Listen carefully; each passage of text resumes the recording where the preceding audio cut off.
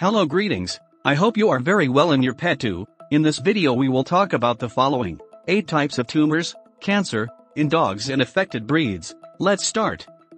A cancerous tumor is one of the most devastating diagnoses a veterinarian will give a dog. That's because cancer is extremely common in dogs and one of the leading causes of death. Signs of cancerous tumors often include skin wounds that don't heal or unexplained weight loss. That said, many dogs have bumps that are completely benign. If you notice something new, take your dog to the vet. The earlier it is diagnosed, the easier it is to treat. Not all tumors in dogs are cancerous, but all should be evaluated by your veterinarian. We are going to learn about 8 common and notable types of tumors in dogs, and the breeds that are most susceptible. 1. Mast cell tumors.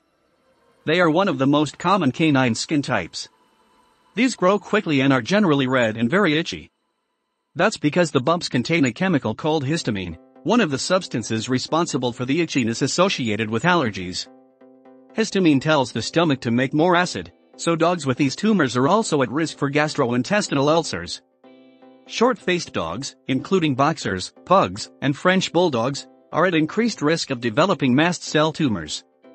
These breeds develop less aggressive tumors, while Chinese Shar-Peis are prone to very aggressive mast cell tumors.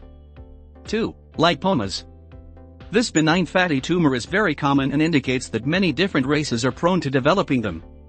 Lipomas generally feel like a relatively soft mass that can move under a dog's skin. They vary in size and, most of the time, they are not a serious problem. 3. Osteosarcoma. Large and giant breeds such as Greyhounds and Great Danes are the most susceptible to this bone cancer that often affects a dog's legs. Most of the dogs that are finally diagnosed with this come because they are limping. It is not that common for a bone in the spine to be affected. 4. Histiocytoma. These tumors develop through the immune system and are most common in dogs 3 years and younger and in breeds that include English Bulldogs, Scottish Terriers, Greyhounds, Boxers, Boston Terriers, and Chinese Shar-Peis. These tumors are usually benign and do not spread to other parts of the body. They usually return on their own in 2 to 3 months, but removal may be recommended. Histiocytomas are often called button tumors, because they are often small, usually less than an inch, red, raised, and hairless. 5. Hemangiosarcoma.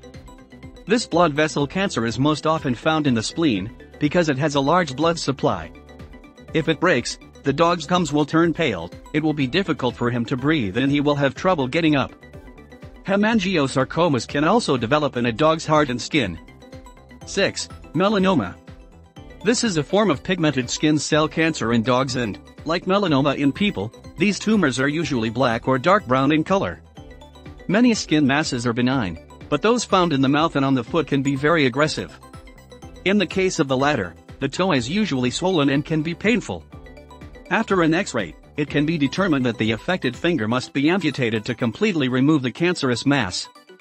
The risks of this specific type of melanoma don't end there. It can metastasize to places like the lymph nodes in the area in the lungs, liver, or other internal organs. 7. Lymphoma. Lethargy, decreased appetite, and coughing can accompany swollen lymph nodes in dogs of all breeds with this type of cancer, although some dogs initially show few symptoms other than swollen lymph nodes.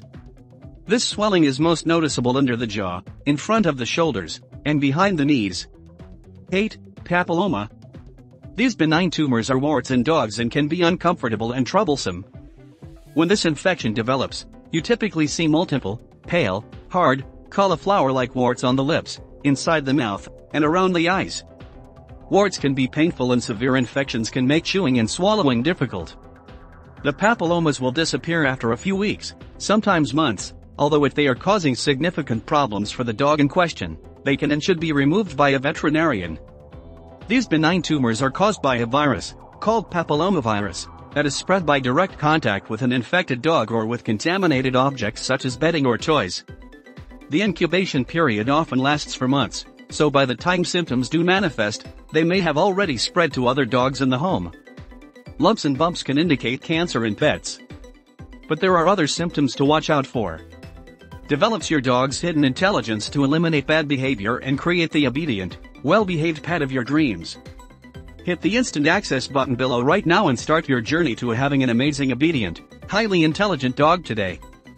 Do not forget to subscribe to the channel, comment, and share the video. You are very well, thank you.